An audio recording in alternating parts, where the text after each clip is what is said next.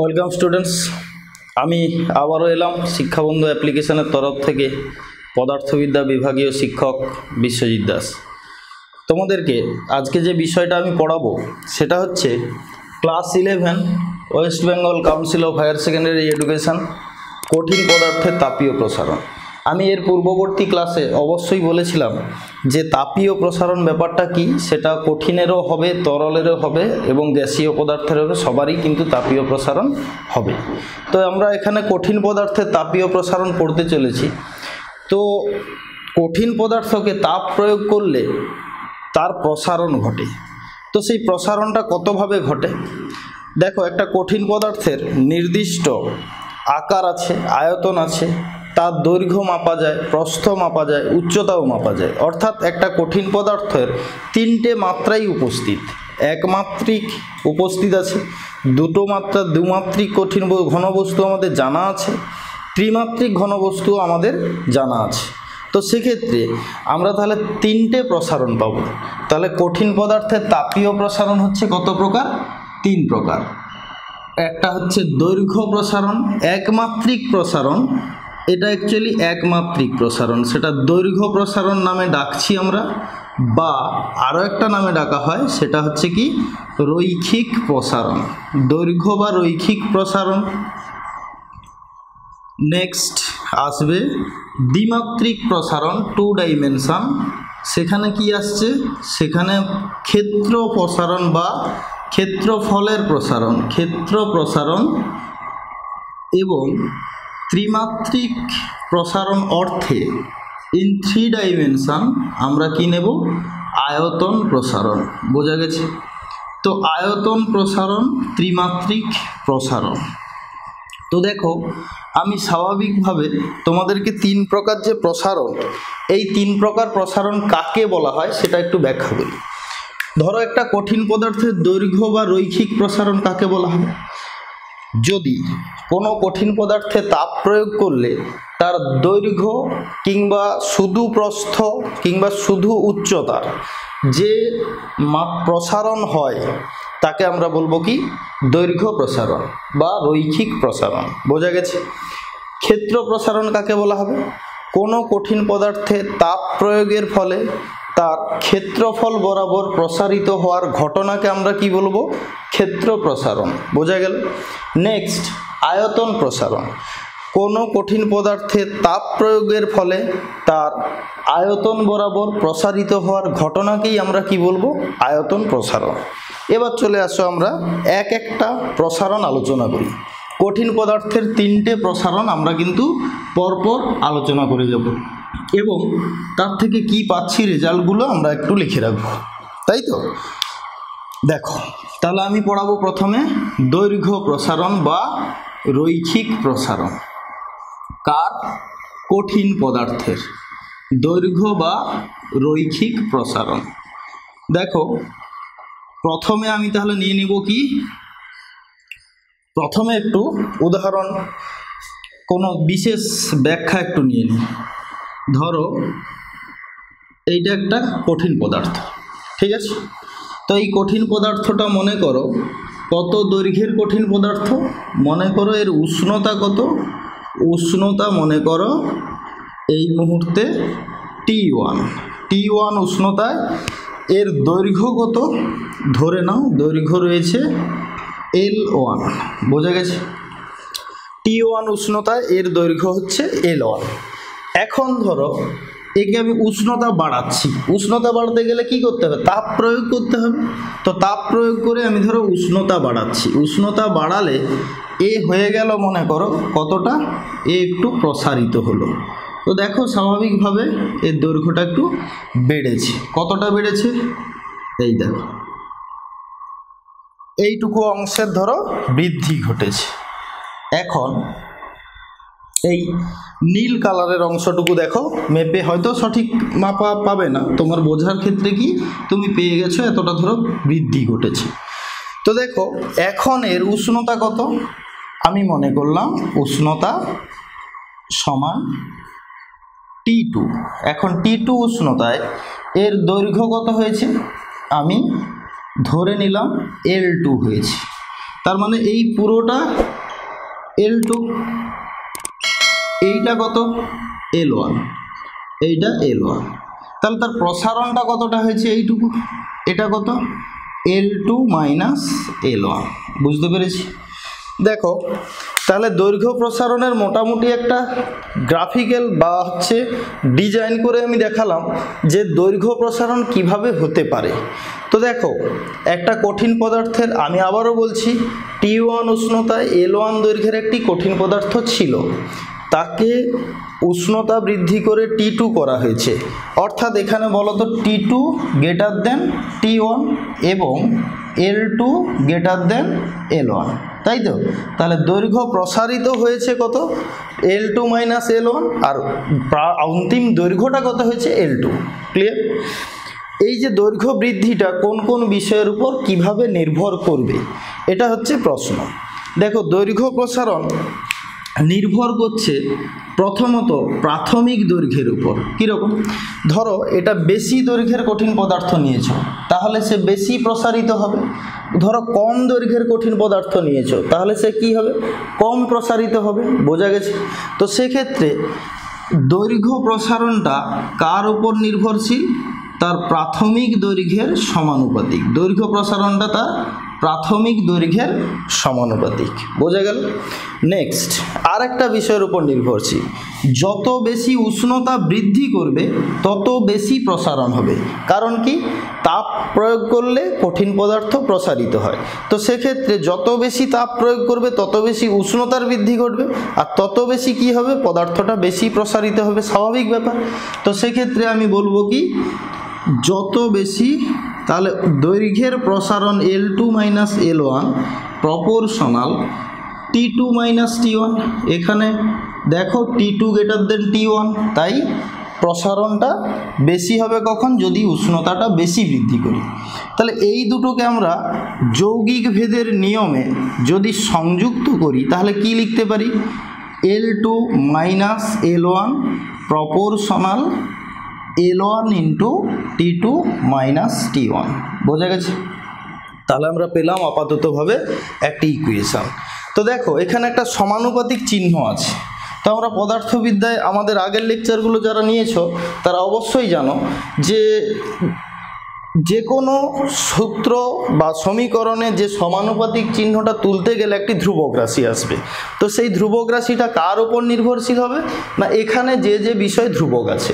এখানে দেখো একটা ধরো লোহার পদার্থকে তুমি 10 ডিগ্রি সেন্টিগ্রেড বৃদ্ধি করেছ, সে যতটা প্রসারিত হবে, একটা রূপাকে যদি বৃদ্ধি করো তাহলে কিন্তু সে বেশি প্রসারিত হবে। অর্থাৎ একই দৈর্ঘ্য একই উষ্ণতা বৃদ্ধির জন্য একই প্রসারণ পাবো না। কখন পাবো না? যদি আলাদা আলাদা উপাদান হয়, তাহলে উপাদান নির্ভর একটি ধ্রুবক রাশি আসবে। সেই ধ্রুবক রাশিটার নাম আমি দিলাম কি, তোমরা মাধ্যমিকে অবশ্যই দেখে এসছো সেই নামটা, L2 minus L1 equal to, আমি একটা নাম দিলাম আলফা। ঠিক আছে? Alpha L1 T2 minus T1। নাও এই আলফাটাকে আমরা কি বলি? দৈর্ঘ্য প্রসারণ গুণাঙ্ক। দৈর্ঘ্য প্রসারণ গুণাঙ্ক, এটা হচ্ছে আমাদের জানা, এটা হচ্ছে মাধ্যমিকে আমরা এটা মুখস্থ করেছিলাম, দৈর্ঘ্য প্রসারণ গুণাঙ্ক। তাহলে এটা পদার্থের উপাদান এবং একটা উষ্ণতার নির্দিষ্ট পাল্লার মধ্যে নির্ভরশীল একটি ধ্রুবক রাশি, সেটা হচ্ছে আলফা। সেই আলফাটাকে আমরা নাম দিলাম দৈর্ঘ্য প্রসারণ গুণাঙ্ক বা রৈখিক প্রসারণ গুণাঙ্ক নামেও একে ডাকা হয়। তো আমার একটা অজানা জিনিস এসছে, সেটাতে একটু পরে আসছি। আমি একটু অন্তিম দৈর্ঘ্যটাকে বের করে নিই। দেখো আমি এই জায়গাটা থেকে আমি আলফা সম্পর্কে বলবো, কিন্তু তার আগে তোমরা একটু গাণিতিক ফরমেশন করে নাও। L2 ইকুয়াল টু তাহলে কত হলো? L1 plus alpha L1 into T2 minus T1। So দেখো L2 ইকুয়াল টু L1টা কমন নিয়ে নিলে 1 plus alpha into T2 minus T1। তাহলে আমরা কি পেলাম? অন্তিম দৈর্ঘ্য কত হবে। বুঝতে পেরেছি? তো আমরা এটাকে পরবর্তী কোনো প্রয়োজনের জন্য আমরা এখানে লিখে রাখলাম, L2 equal to L1 into 1 plus কি পেয়েছি? Alpha into T2 minus T1। Clear? So এটা আমরা পেলাম দৈর্ঘ্য প্রসারণের নয়, অন্তিম দৈর্ঘ্যের ইকুয়েশন। কিসের ক্ষেত্রে?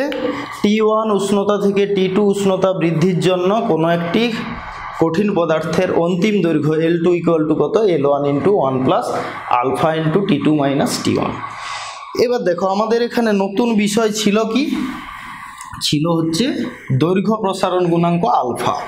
সো আমরা আলফা সম্পর্কে একটু বলি কি হয়। দেখো আচ্ছা, এখানে এই আলফা ইকুয়াল টু কত? সমীকরণটা সমাধান করে কি পাচ্ছ? L2 minus L1 by L1 into T2 minus T1। এটাই তো তোমরা মুখস্থ করতে মাধ্যমিকে। তো দেখো এটা আমরা প্রমাণ করে দেখালাম। Alpha equal to L2 minus L1, এটা ভাগ হয়ে গেল L1 into T2 minus T1। Clear? এবার আমরা এর সংজ্ঞা দেওয়ার চেষ্টা করছি। তাহলে দৈর্ঘ্য প্রসারণ গুণাঙ্কের সংজ্ঞা দেওয়ার চেষ্টা করছি। দেখা যাক এর সংজ্ঞা কি হবে। আচ্ছা, আমি একটু সবসময় সিস্টেমেটিক্যালি ফলো করে সংজ্ঞাগুলোকে তৈরি করার চেষ্টা করবে। দেখো, যদি হরটাকে 1 করে দাও, L1 ইকুয়াল টু 1 ইউনিট এবং T2 minus T1 equal to 1 unit হয়, যদি এটা হয় তাহলে দেখো তো এটা 1 এটা 1 বসিয়ে দিলে কি আসছে? Alpha equal to L2 minus L1, তাই তো? দেখা যাক কিভাবে সংজ্ঞাটা দিচ্ছি।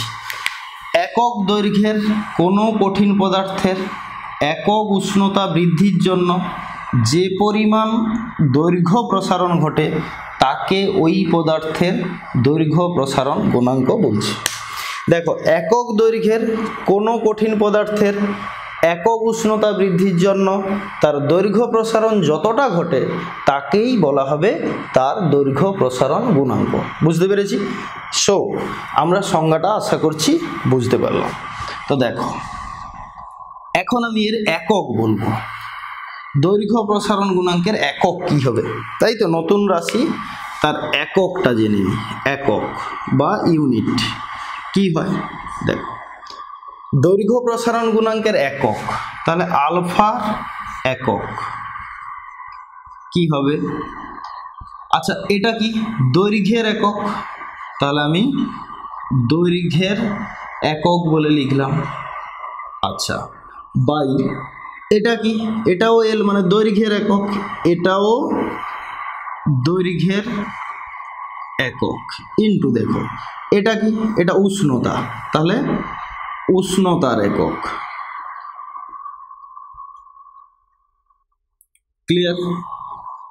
তাহলে দেখো দুটো দৈর্ঘ্যের একক অনুপাত আছে, তাহলে এই দৈর্ঘ্যের এককটা কেটে গেল। তাহলে আলফার এককটা কার ওপর নির্ভরশীল?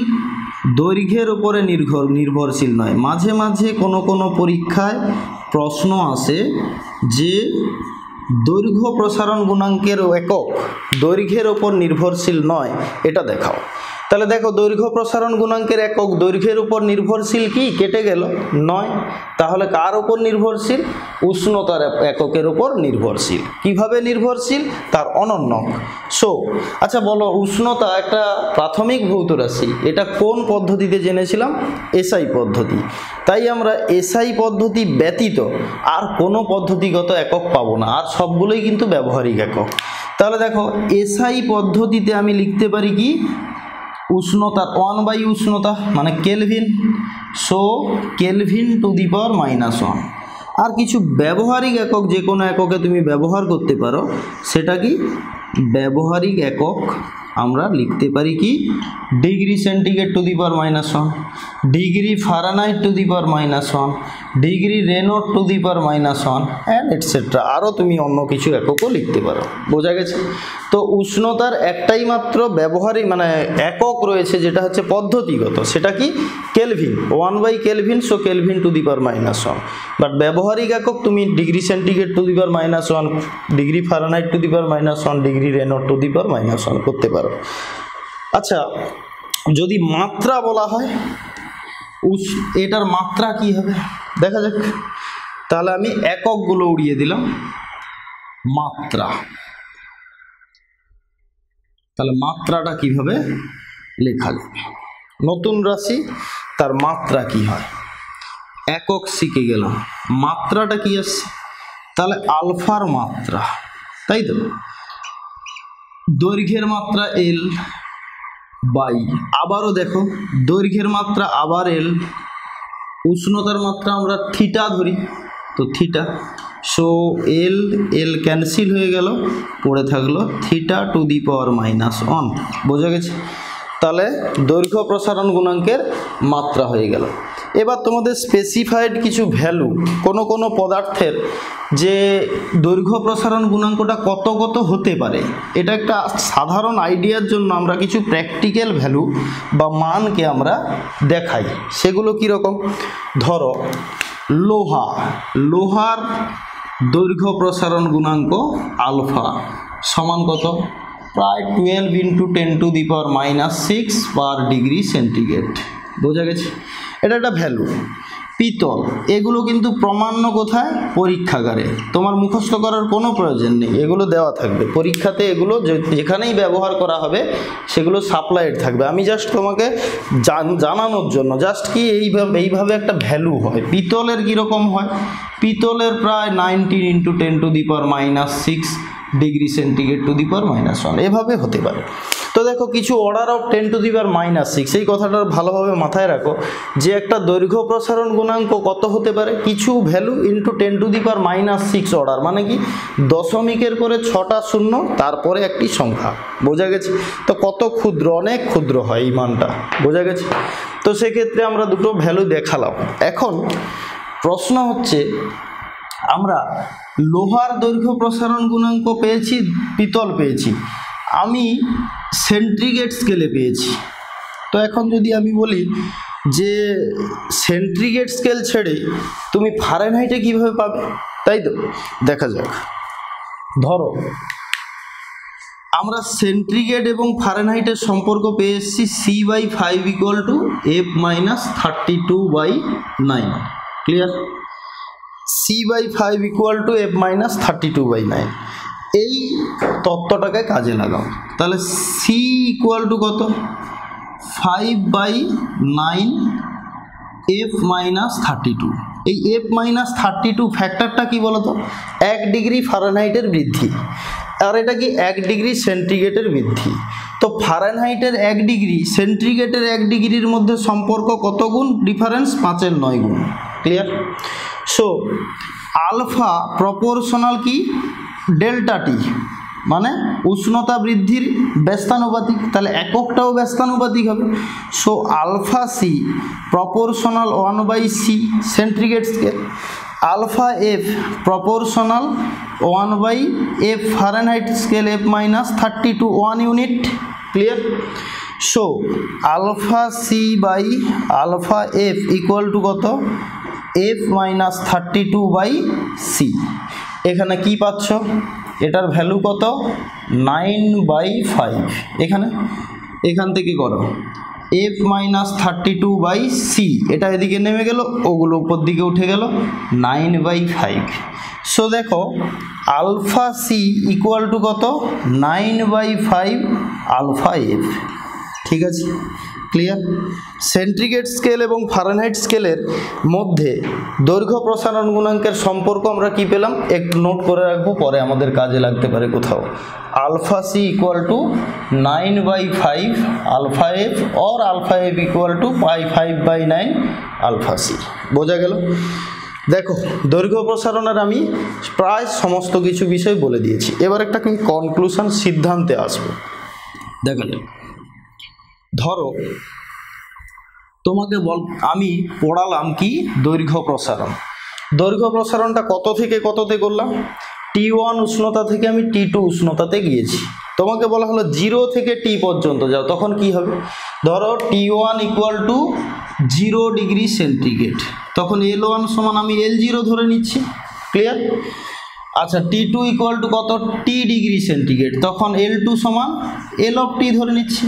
ওই ইকুয়েশনটায় পুট করো, এই ইকুয়েশনটা কি পাচ্ছি দেখো, L2 এর জায়গায় L of T, L1 এর জায়গায় L0, ক্লিয়ার।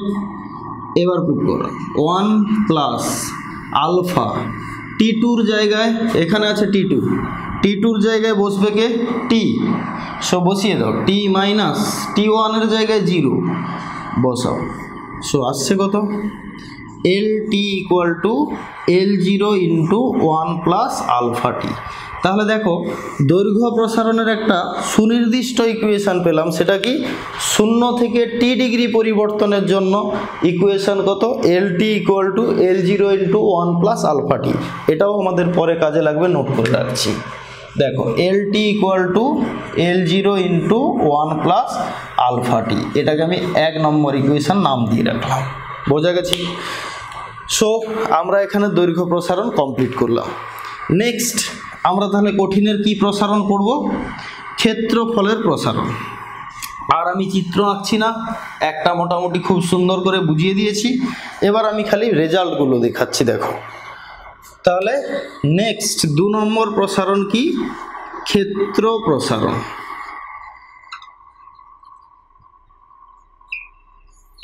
ক্লিয়ার? তাহলে ক্ষেত্র প্রসারণে আমরা কি আসবো? ক্ষেত্র প্রসারণ কোনো কঠিন পদার্থে তাপ প্রয়োগের ফলে তার ক্ষেত্রফল বরাবর প্রসারিত হওয়ার ঘটনাকে আমরা কি বলবো? ক্ষেত্র প্রসারণ। বোঝা গেছে? সো আমরা ধরে নিলাম কোনো একটা কঠিন পদার্থ T1 উষ্ণতায় ক্ষেত্রফল ছিল S1, T2 উষ্ণতায় ক্ষেত্রফল হয়েছে S2। সেক্ষেত্রে যদি T2 গ্রেটার দেন T1 হয় তাহলে অবশ্যই S2 গ্রেটার দেন S1, কারণ কি ক্ষেত্রফলটা প্রসারিত হয়েছে। তো সেই ক্ষেত্র প্রসারণ কোন কোন বিষয়ের উপর নির্ভরশীল? ক্ষেত্র প্রসারণটা অবশ্যই প্রাথমিক ক্ষেত্রফলের উপর সমানুপাতিক, এবং ক্ষেত্র প্রসারণটা তার উষ্ণতা বৃদ্ধির সমানুপাতিক, ঠিক একইভাবে কার? দৈর্ঘ্য প্রসারণের অনুরূপ। তো এই দুটোকে যৌগিক ভেদের নিয়মে সংযুক্ত করে আমরা কি লিখতে পারি? S2 minus S1 proportional S1 into T2 minus T1। Clear? এই সমানুপাতিক চিহ্ন তুলতে গেলে একটা আবারও ধ্রুবক রাশি আসবে, সেই ধ্রুবকটাকে আমরা কি বলবো? সেই ধ্রুবকটা উপাদান নির্ভর একটি ধ্রুবক রাশি, সেটার আমরা নাম দিচ্ছি S1 equal to beta S1 into T2 minus T1। এখনই আসছি নতুন কোয়ান্টিটি বিটা। এই বিটাকে আমরা কি নামে ডাকছি তাহলে? ক্ষেত্র প্রসারণ গুণাঙ্ক। এটাও তোমরা মাধ্যমিকে পড়েছ, ক্ষেত্র প্রসারণ গুণাঙ্ক। ক্লিয়ার? তো এখন আবার নতুন বিষয়। তো যাই হোক, আমরা তাহলে ঠিক একইভাবে ক্যালকুলেশন করে অন্তিম ক্ষেত্রফল কত পাবো? S2 equal to S1 into 1 plus beta into T2 minus T1। আমি একটাতে ফরমেশন দেখিয়েছি, তাই কিন্তু আর বেশি দীর্ঘায়িত করছি না, তোমরা এগুলো সবই বুঝতে পেরেছো। নাও আমি এখন কোথায় যাব? বিটা নতুন রাশিটার সংজ্ঞা বলবো, একক বলবো, মাত্রা বলবো, এটাইতেই কাজ হয়ে যাবে। দেখা যাক। তাহলে এখান থেকে বিটা ইকুয়াল টু কত? S2 minus S1 by S1 নিচে নেমে গেল, T2 মাইনাস T1 হরে নেমে গেল। ক্লিয়ার? সো আমরা তাহলে বিটা পেয়েছি। না, এখন আমি এর সংজ্ঞা দেব, দেখা যাক। তাহলে সংজ্ঞাতে আসছি। সংজ্ঞা কি হচ্ছে বলো? সিস্টেম আমরা শিখিয়েছি, ইউনিট করে দাও। S1 ইকুয়াল টু 1 ইউনিট করো, T2 minus T1 equal to 1 unit করে দাও। তাহলে আসছে কত? Beta equal to S2 minus S1। বোঝা গেল?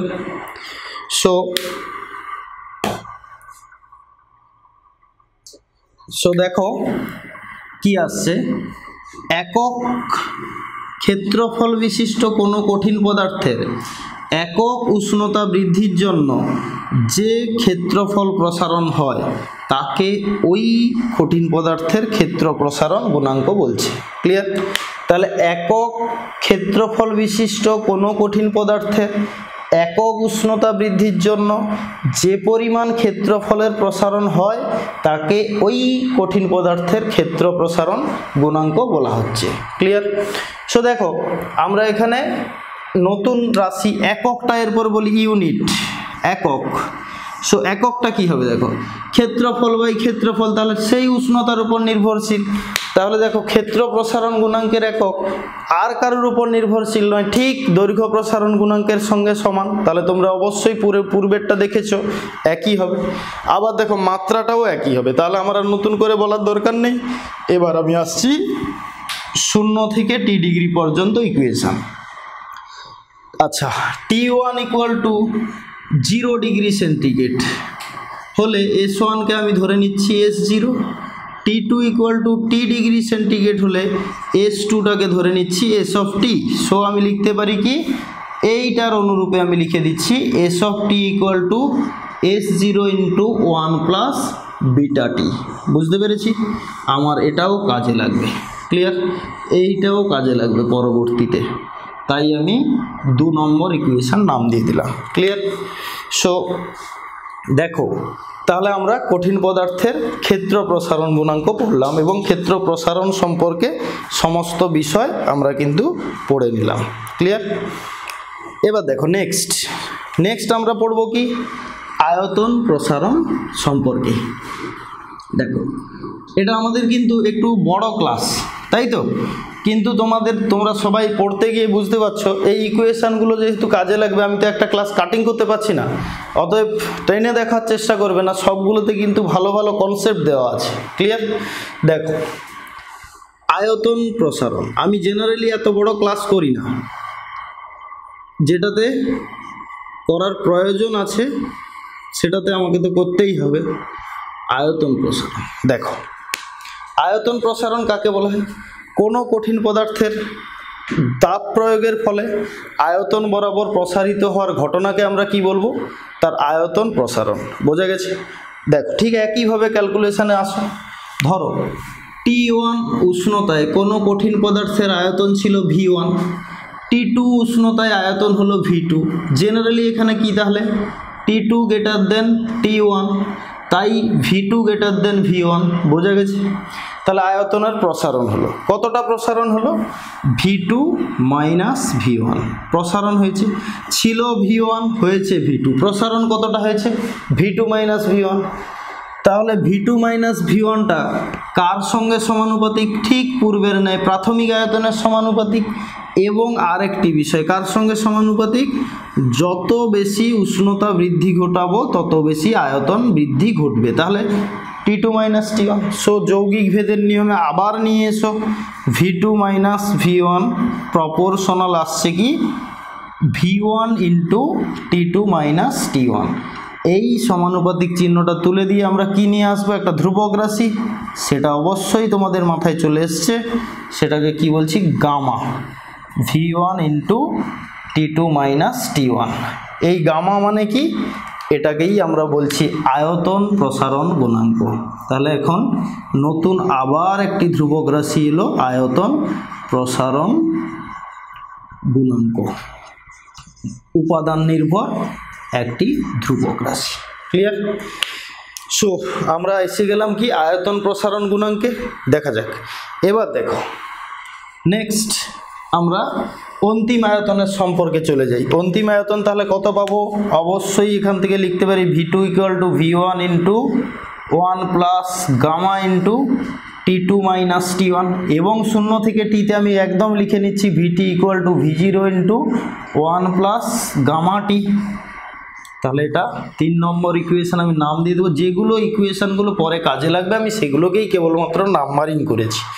বোঝা গেছে? নেক্সট আমি তাহলে গামা সম্পর্কে বলবো, তাই তো? দেখো তাহলে এই গামা নিয়ে আসো। গামা ইকুয়াল টু কত? হরে পড়ে থাকলো V2 মাইনাস V1, লবে পড়ে থাকলো V2 মাইনাস V1, হরে চলে আসবে কি V1 into T2 minus T1। আবার তোমরা ঠিক একইভাবে সংজ্ঞাটা দিয়ে ফেলো, V1 equal to 1 unit, T2 minus T1 equal to 1 unit নিয়ে নাও। তাহলে কত আসছে? গামা ইকুয়াল টু 1 বসিয়ে দিলে আসছে কত? V2 minus V1। তাহলে দেখো একক আয়তনের কোনো কঠিন পদার্থের একক উষ্ণতা বৃদ্ধির জন্য যে পরিমাণ আয়তন প্রসারণ ঘটে তাকেই আয়তন প্রসারণ গুণাঙ্ক বলা হবে। কার না? ওই কঠিন পদার্থের। তাহলে একক আয়তনের কোনো কঠিন পদার্থের একক উষ্ণতা বৃদ্ধির জন্য যে পরিমাণ আয়তন প্রসারণ ঘটে তাকে ওই কঠিন পদার্থের আয়তন প্রসারণ গুণাঙ্ক বলবে। দেখো একইভাবে এককটা কি আসবে? আয়তন বাই আয়তন চলে যাবে, 1 বাই উষ্ণতা, মানে সেই আলফা বিটার যা একক মাত্রা ঠিক তাই হবে। তাহলে এখানে আমি আপাততভাবে কঠিন পদার্থের দৈর্ঘ্য প্রসারণ, ক্ষেত্র প্রসারণ এবং আয়তন প্রসারণ তিনটে বিষয় ক্লিয়ার করেছি।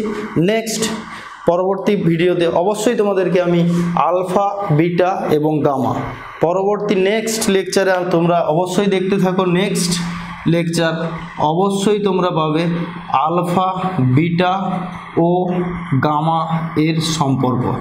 এটা কিন্তু খুব ইম্পর্ট্যান্ট একটি ক্যালকুলেশন, বোঝা গেছে, যেটা তোমাদের পরীক্ষার জন্য খুব ইম্পর্ট্যান্ট, আলফা, বিটা ও গামা সম্পর্ক। ক্লিয়ার? Thank you.